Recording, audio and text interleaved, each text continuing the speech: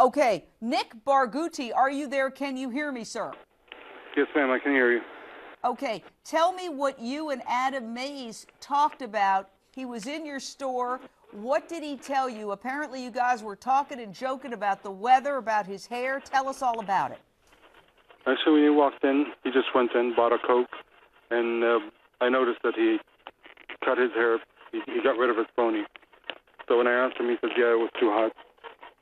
He paid for his drink and he walked out.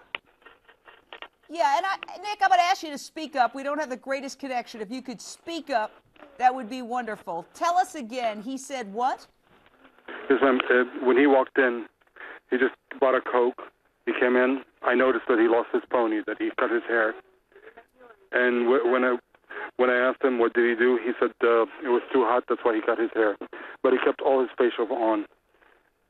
And then he paid for his Coke and walked out. He didn't talk for long. Now, did he seem nervous? Did he seem agitated? Because police say at this moment in time, he'd already killed 2 women, a mother and daughter, and was holding 2 little girls captive. Did he seem agitated, Nick? He was awfully very polite, very pleasant. And you couldn't tell that somebody would commit a crime like that would be that disconnected. Gonna have to speak up, Nick. Say it again. I can hardly hear you, ma'am. I'm sorry.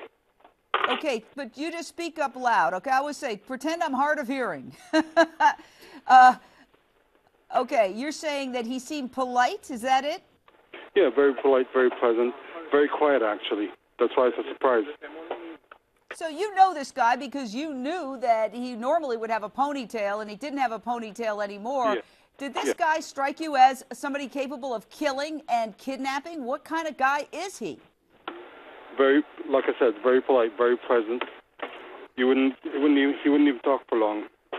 So that's why I'm surprised that he would do something like that and be that disconnected, like he didn't do nothing. And Okay, that was 3 days after he kidnapping. Yeah, That was on the and 30th. he didn't buy any supplies. Did you see a car that he went into? Because maybe he had these girls in the car. No, I didn't see what car he's into because, but I see that car before. I mean, when the cops came in and checked the video, they actually saw. They told me that there's a white car that he got into it, and I remember he used to come in that car a lot. It's a white Oldsmobile Alero. It's got a blue license plate on it, a blue novelty right up front, says Ole Miss. Okay, that's very important information. A white Oldsmobile what? Say it again loud. Alero, 4 doors. Alero, okay, 4-door with a blue license plate? Yeah, it's got a front license plate novelty. It's got